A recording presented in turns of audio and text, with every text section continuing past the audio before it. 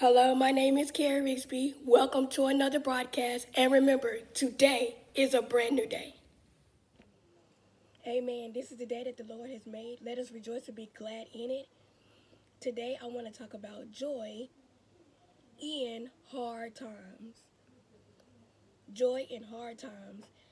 And my scripture is James 1, 2 through 8. And it reads like this. My brethren, count it all joy when ye fall into divers of temptation, knowing this, that the trying of your faith worketh patience. But let patience have her perfect work, that ye may be perfect and entire, wanting nothing. If any of you lack wisdom, let him ask of God, that giveth to all men liberally, and upbraideth not, and it shall be given to him. But let him ask in faith, nothing wavering. For he that wavereth is like a wave of the sea, driven with the wind and tossed. For let not man think that he shall receive anything from the Lord. Last verse. A double-minded man is unstable in all ways. So my brothers and my sisters, James, in the book of James that I just read, he wants us to consider it joy when we go through trials and tribulations. And I already know what you're thinking. It is so hard to find joy when everything around you is not happy. Like if we go and thinking about all the bills that we owe, student loans and debt, the loss of a loved one, sickness, things that's going on in the world when it comes to racism and COVID-19. In the times that we are living in, I know that it's hard to find joy in hard times. And James isn't saying to be joyful when we're hurting and when we're going through. He's saying to consider it joy while in the struggle. Consider having joy. So instead of being sad that whole time or upset that whole time, find something that will give you joy in it. James says to consider it joy, my brothers, when you encounter various trials. And look at verse 3.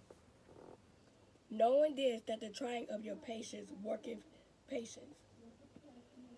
No, the trying of your faith worketh patience. So knowing that while we're in our trials, consider this. Consider two things. One, know that it's just a test that you're going through. It's just a test to see how strong your faith really is. Trials, when they come, and tribulations when they come, it's a measure of a person's faith. How much are you willing to sacrifice? How much are you willing to endure? I read somewhere, and I think that it ties to this. Think about this. Sometimes we as Christians are like tea bags. You don't know how strong you are until you're put in hot water. So think about that. You don't know how strong your faith really is until you're in a hard situation. While you're in that situation, you're able to notice and see how much you can really show your faith and how much you believe. I'll give you a situation. When I was going through my situation with my sickness, I was only thinking about my faith. I was thinking about how much I believed in God, and I knew that if anybody was going to get me out of it, it would have to be God to do it.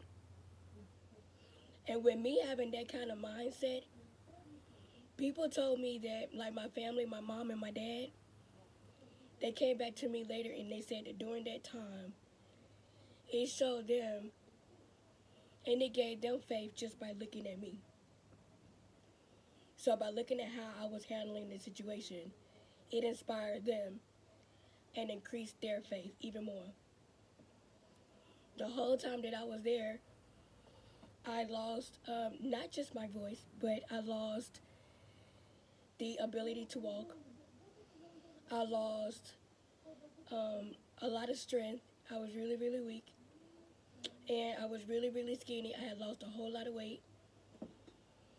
And they wanted me to use a walker.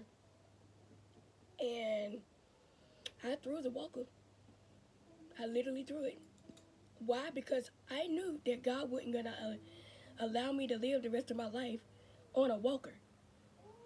As young as I am and as strong as I am physically, I knew that I was not going to be confined to a wheelchair or a walker.